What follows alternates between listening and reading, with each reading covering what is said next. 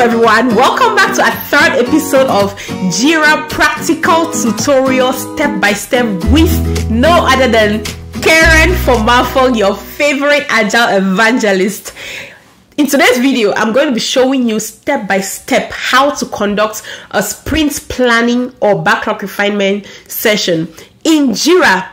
Most of the time, as a Scrum Master or the product owner, you will be the one to facilitate these events using Jira. That is, if Jira is a tool you're using in your organization or any other tool, which means that if you can understand how to use Jira to do that, you will be able to apply it on any other tool that you may find yourself using, any of these Agile project management tools that you may find yourself using. So today is going to be very interesting, as I'm going to be focusing on how to create a sprint backlog, how to start a sprint. I'm also going to be showing you how to customize your sprint cadence or schedule your sprints. So these are the critical things that I'm going to be showing you in there. I'm also going to be showing you how to fill up your stories to ensure that they are ready enough. Okay, and then I'm going to be showing you how to edit the sprints, just in case you've put something that you don't like, you want to change it. I'm going to be showing you how to edit the sprint. Last but not the least, I'm also going to be showing you how to create a sprint goal in Jira. But before I do that, I just want to say thank you so much for all of your reaction on the previous two videos I have done already on this topic. I'm so glad that you're finding value in it.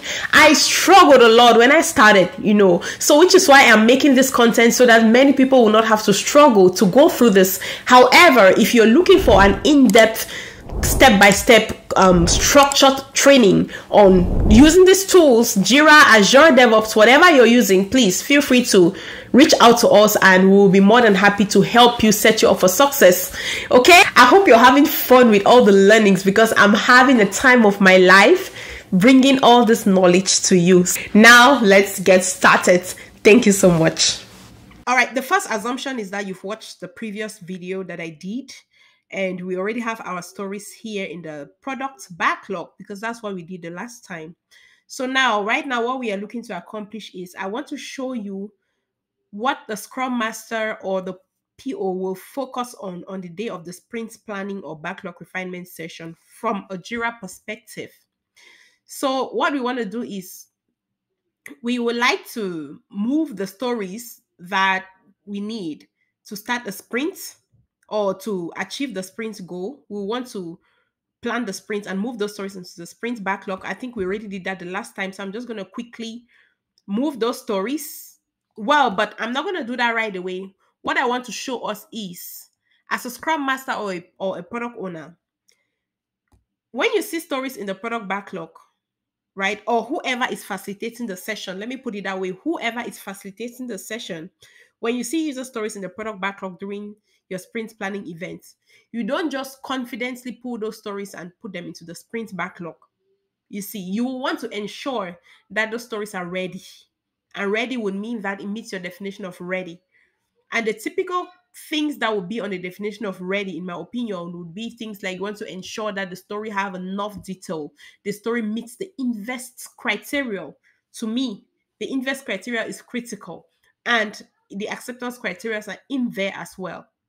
So that's the things that I'm focusing on. So how do you know that as the facilitator of these events, even if you're not being told? Because sometimes team members don't know. They will be saying that the story is ready. Meanwhile, it's really not. And then in the course of the sprints, they are stuck. So as a Scrum Master, it is your accountability to ensure that the stories are actually ready. So to know that, I will open the stories.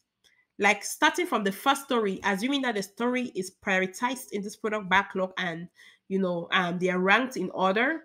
I'm assuming that the very first story, chapter 9 here, chapter 5 here, is the first story that we need to put into a sprint backlog. So I'm just going to open the story. I can easily open the story by clicking on here. You see, I just click on the story and it will open on this right side for me. But I don't like this view because it doesn't give me a big picture and then I can clearly see what is going on in here. This may be a little bit confusing and you may miss some things. So I'm gonna X out of this, click on this X button to close that. The way I like to open this story is I'm just gonna open in another link. So I right click and then this thing will pop up for me, and then I'm going to open link in the new tab. That's what I'm going to do. You see, I opened that story in a new tab. All of the story has opened. So right now, I will be able to figure out if the story has enough information for us to get going. And now the things that I'm looking for, the description here clearly see it's empty. So the story is not refined. So we will have to enter the description. We'll have to enter the description here. And entering this description is you will this is where you follow the layout of writing a good user story. For example, chapter 5 is about our chapter 5 is more about metrics. So I would say, as Scrum Master students, I want to understand the key Scrum metrics so that I can better help my team track the progress of their work and identify opportunities to improve. So you're just following out the layout of a good user story. If you don't know what the layout of a good user story is, you will have to find out what that is. Join our training program, our mentoring program, or coaching program, and we can really help you in a structured way to really understand these things and set you up for success in this agile space. All right, so that is it. We enter the description.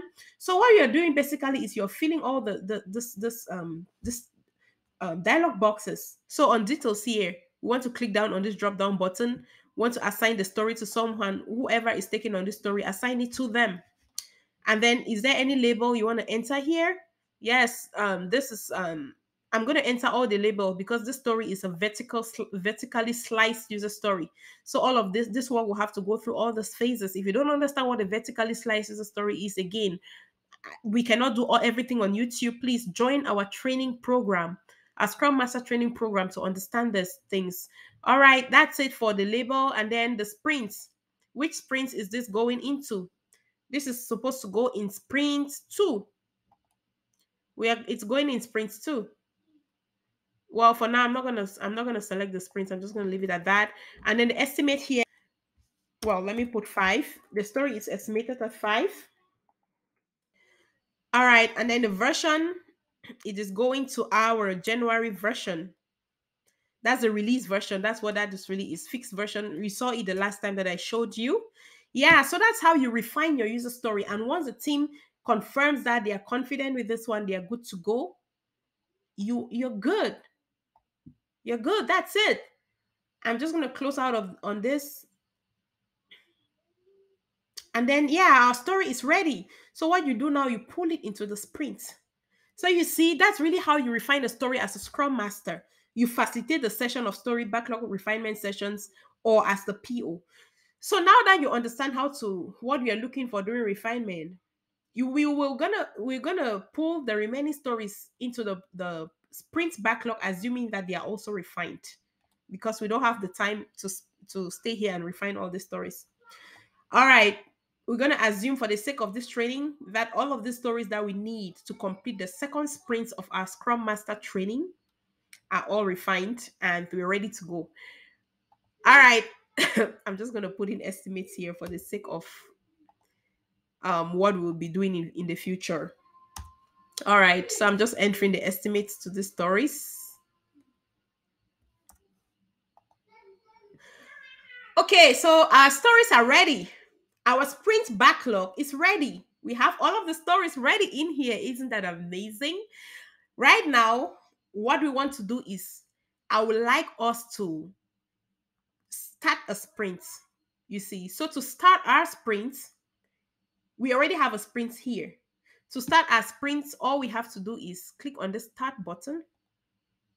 This is how you create a sprint though. So you're starting a sprint. So when you click on that start button, this dialog box is going to open for you, and you have to just edit it or customize it to align with whatever you're looking for. So you enter the sprint name is already there. The sprint duration is, we are following a 2-week sprint duration. The start date of the project is February 14th. You see, and then the end date of the project would be, Jira has automatically selected the end date for us because we selected a 2-week sprint. This is the beauty of these tools. You will not have to do a lot of manual work. Once you're setting the start date after selecting the sprint duration, Jira will track it for you, and Jira has entered the end date. This is where you enter your sprint goal in Jira. You see, once you click on the start sprint button from your product backlog view, this right here is where you enter your sprint goal. So the sprint goal to complete all right, now let's move forward. Click on your start button. Yay, we actually started our sprints. You see, did you notice that when we clicked on that button, it didn't leave us in the we didn't remain in the product backlog view. It's brought us to the sprint backlog view. You see here, board. Jira calls it board, but this is a sprint backlog. So right now, our sprint backlog is open for us. That is it. That's how you create your sprints. You see, now let's assume that we are done with the sprints, right? We are working and we are moving our work across the board from to do to in progress and to done, right? You see, let's assume that we are moving our work across the board, and then we are done with this sprints. We are done with this sprints, you see, and then this is the end of our sprint. How do you address this once you're done with the sprint? You have to come to this complete sprint button. Click on this complete sprint button, and then you click on complete sprints. Pay attention on what is written here. This sprint contains 4 completed issues. That's all of them. Well done. It means that we close out all of the user stories. We met our sprint goal. I'm going to cancel this. I'm not going to close the sprint. I'm going to show you something else. Let's assume that we did not finish all of the sprint work, and then the sprint ended. We still have one item on the in progress column. For whatever reason, we have one item on to do column, and then we are trying to close the sprints. Let's click on complete sprints here and let's see what happens. See, now it's telling us this sprint contains 2 completed issues, 2 open issues. Move open issues to, it's asking us, what do we want to do with this item? Because you cannot close a sprint when we still have open work items. So what do you want to do with them? You see, so if you click on this drop down here, it's going to be guiding you. Do you want to put these stories back into the product backlog? Or do you want to put it into a new sprint? A new sprint will be a future sprint, right? So what do you want to do? So whatever you want to do as a team is what you will be selecting. In this case, I can select, if I select back in the product backlog, these 2 stories, the one that are in progress and the one that is still in to do, will go back in the product backlog. So let me complete the sprint and then you will see. You see, I've closed it, and as you can see, those 2 stories have gone back into the product backlog here. That's how it works. Now, when you're starting a new sprint, you come have a conversation around here, and then you will plan the work again and move it to the appropriate sprint. Well, I hope this was helpful. That's going to be it for today. Thank you so much. So if you still haven't subscribed to this backup channel, please do well to subscribe. This is our BeingAgile Consulting backup channel. This channel will be dedicated for practical, simplified, step-by-step guidance and tips that Agile practitioners can leverage to make their jobs better, to make their transitioning into the Agile career path better. So you will really be missing out if you are not subscribing and following along with what we are doing here on 3 times a week basis. And then feel free to also subscribe to our main channel look it up, go to the comment section. You will also find a link to our main channel, even on the description box, BeingAgile Consulting. That's it right on the screen there. It has the same logo as this channel. So please subscribe to that channel and subscribe to this channel so that you will be covered 100%. And again, you know that we also offer Scrum Master training certifications. We also mentor and coach people that are transitioning from just having a certification and looking to land their first Scrum Master job, Agile practitioner job, Agile coaching, release train engineer, product owner, whatever you're looking for. We offer all the services. Please visit our website, learn more about our programs, and feel free to join our Agile winning family, and so that we can celebrate your success with you. Thank you so much, and hope to see you in the next video. Bye.